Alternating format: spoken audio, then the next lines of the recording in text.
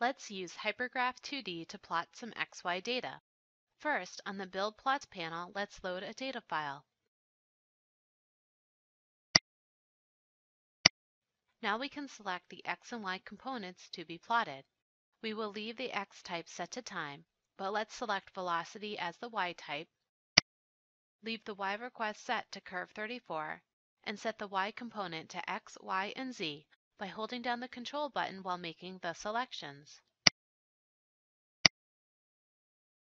We can also define the layout for when the plot is created. First, let's set the layout to one plot per component. Now we'll set the window layout to the two-window layout. When we select Apply, the plots are created. Notice how the page layout has changed to a two-window layout. The X and Y components are plotted on page 1. Let's go to page 2 to see what is on that page. Here the ZY component is plotted in window 1 and window 2 is left empty. Let's return to page 1. Next, let's go to the Define Curves panel and select Add to create a new curve. Now let's change the source to Map. We will first define the X vector. To do this, we click on the X equals field and then hold down Shift and select the curve in the Graphics window. This added the X vector for page 1, window 1, curve 1 in the X equals to field. Now we will define the Y vector. The curve we wish to define is actually the integral of the page 1, window 1, curve 1.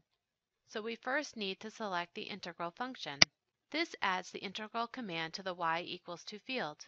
Next, we need to hold down Control and Shift and then select the curve to add the X vector to the function. After we select the X vector, we can go ahead and select the Y vector. This is done by holding down Shift and selecting the curve. Now that the function is defined, we simply need to select Apply to create the curve. Another way to find the integral of a curve is through the plot browser. If we right-click on a curve, in this case, the curve in window 2, we can select Single Curve Math and then Integral. This is a quick way to do some math functions on curves. We can also use the plot browser to turn off the display of a curve.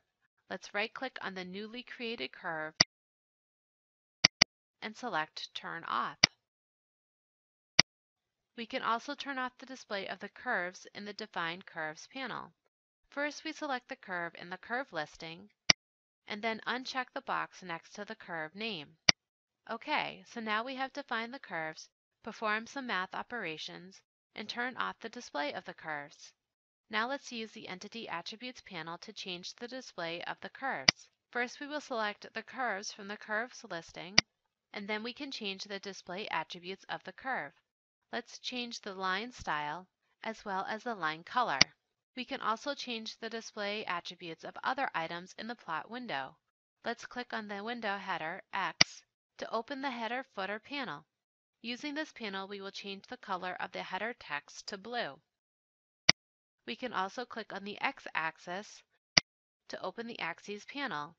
Within this panel, let's change the font of the axis. Let's change the font to bold and then the font size to 14.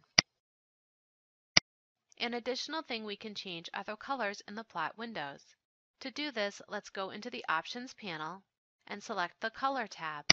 Let's change the color around the frame of the plot window in window 1. So we select Frame and then select the color. Okay, so now we have made all the necessary changes in window 1. To apply these changes to other windows, we can use the Apply Style tool. To do this, we right-click in the window and select HG Apply Style. So the first thing we are going to define is on which page we are going to apply the styles to.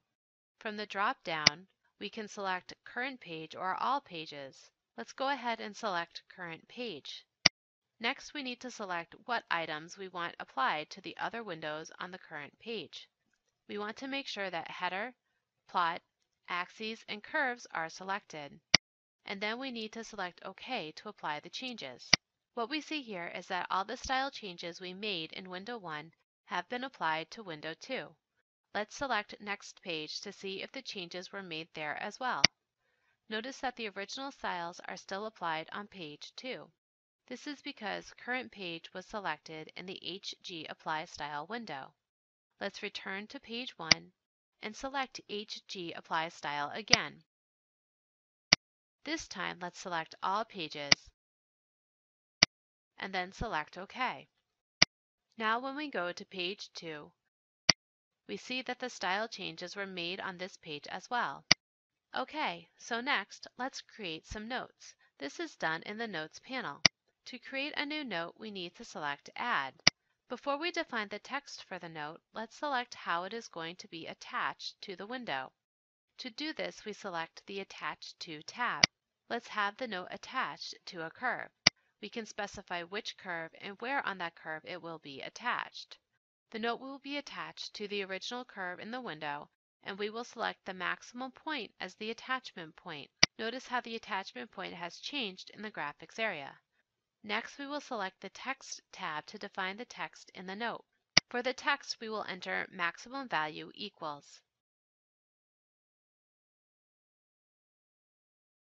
We can also insert the Y value at the attachment point by selecting Y from the buttons at the bottom of the panel. This inserted the templex function to report the Y value at the attachment point of the curve. Next, we select Apply to update the text and evaluate the templex function. Another nice feature is that we can copy and paste this note. So let's go ahead and copy the note, then make window 2 the active window, and then paste the note into this window. Notice how the Y value is automatically updated because we used the templex function. Lastly, let's use the Coordinate Info panel to view the coordinates of the curve. Within this panel, the X and Y values for each point in the curve are listed in a table. We can click on a point on the curve in the graphics area, and the point is found in the table listing. We can also use the arrows in the panel to move point by point through the listing.